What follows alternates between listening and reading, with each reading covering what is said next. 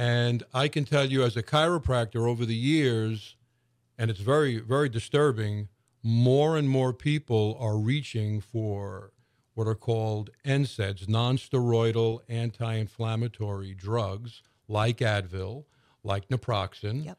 More and more people are reaching for these things, and that also can be a trigger for breaking down the gut barrier. The sad irony is you're taking this for the musculoskeletal pain, but at the end of the day, you're perpetuating it.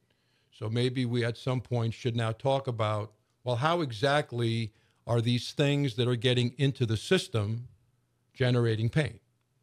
Yes, I think that's really interesting. And, the NSAIDs, I was a primary care nurse practitioner for many years, and I think people feel like they're safe because they're over the counter, and they just can maybe overuse them. Yeah.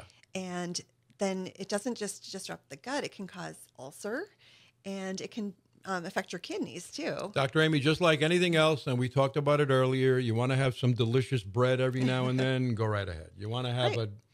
a glass of wine, Yep. fine. Every so often, 2-3 days of Advil is perfectly fine. And it's a wonderful pain reliever. It is. It Yeah. works. I take it for a headache once every 2 months. Right. Well, now more recently, I take them more frequently now because the Giants are playing. Oh, no. But anyway, but again, in moderation, every so often. Right. But I've had patients where, like you do, I ask them, what do you take? Oh, I'm not on any prescription pain medication. Good. Well, what do you do? Well, I take Advil 3 times a day. Right. For how long?